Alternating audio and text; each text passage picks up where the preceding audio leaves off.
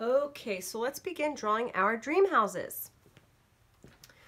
All right, so for this project, I want you to use your imagination to create your dream house on your own.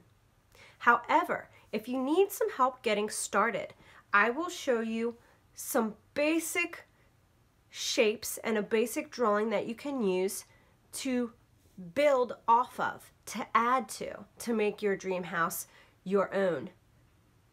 So, as always, for this assignment and for every other assignment, what should you be drawing with?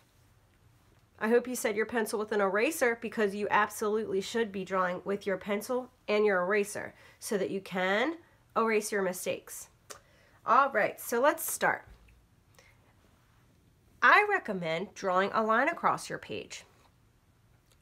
I'm just going to draw it down here towards the bottom. That way, you have a yard. So, off of that line, we're now going to add a couple basic shapes to start our house. So, you can use a square, which is what I'm going to use.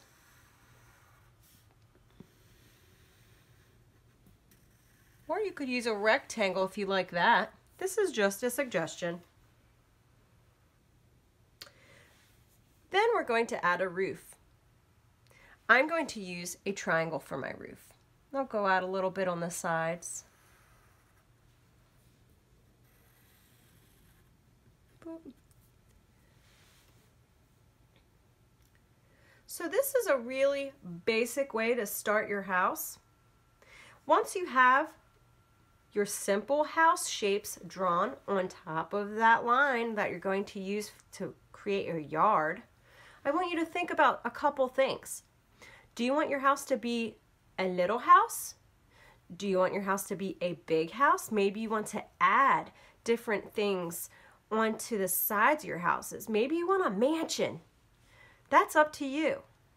Also, think about what shape you want your windows and doors. This is your dream house, so remember, you can use any shapes that you want.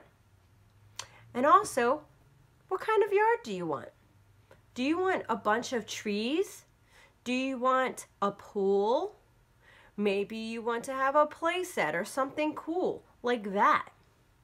How about a driveway? Do you want steps going up into your house? These are all things to think about when you're creating your own dream house. But I'm not going to show you how to do that. I want you to use your imagination to add on to this and to create a dream house that is unique and that is only made by you.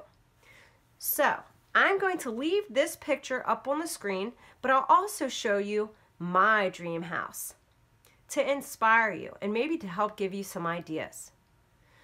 So, you can continue to look at this once I put that screen up while you work on making your own dream house for the remainder of the class.